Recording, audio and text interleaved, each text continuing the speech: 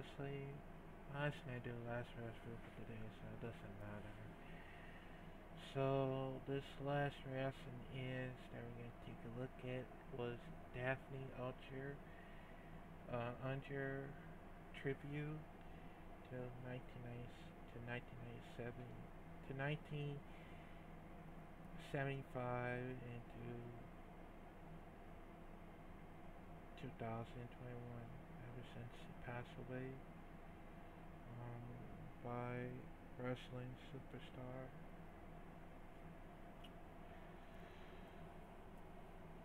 I I still really miss her because I can't, stop thinking about her. And just in case, if I ever wish that she would be back, bring back to life, and maybe I would see her again. But no, she actually passed away, like for real, and I don't know what to say, but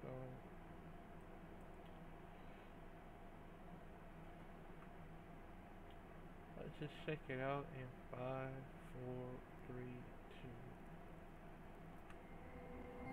I was born in, at the time it was West Germany. I wanted to be an actress since I did a couple films when I was like 10. And then I played sports, soccer. I was a goalie. And I did gymnastics when I was younger and everything. My first day on the job, they thought it was just going to be this little 6-week thing. They wanted a crazy person to stalk David Flair. And I was an actress, but I was also athletic. And most actresses, I think, that they hired, they're like, can you like fall off the apron or can you do, and they were like, oh, extra made, where I was like, can I?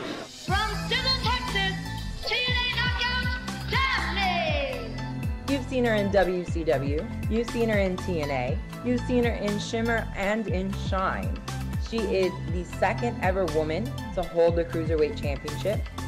Daffney, of course, you are the WCW Cruiserweight Champ, and tonight you're going to have to defend the gold in a triple threat match against the Artist and Chris Candido. Gene, I'm in a really bad situation here. I mean, I said I wanted a ring, not that ring.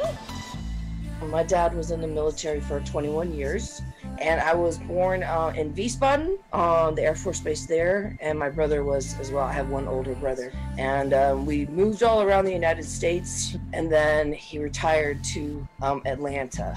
While we were still in the military, we went and I lived in England. It would have been equivalent to second, third, and fourth grade. Then I lived back in Germany, not in Wiesbaden, but at Ramstein for fifth and sixth grade. So I spent a lot of my childhood growing up overseas. This is my dream. It's athleticism and acting, and I want to do it. Yeah, I'm always typecast as a little bitchy girl that, is just mean, and it's not really what I'm like, but I can act like that. Pam, when she got signed, she came and stayed with me. And little Pam, who's Bailey now, Like, I still like to call her Pam. And then Nikki Star, Nicky. And when she got signed, and I said, "Congrats, Nikki," she's like, "Oh, Daphne, oh, thank you so much." It was an accident. It's unfortunate that ended my career with the head injuries, but that's why I tell people, protect that head, man. Now, I'm so concussed. I'm not on social media. It wasn't until much later, and I heard she got death threats, and I was mortified.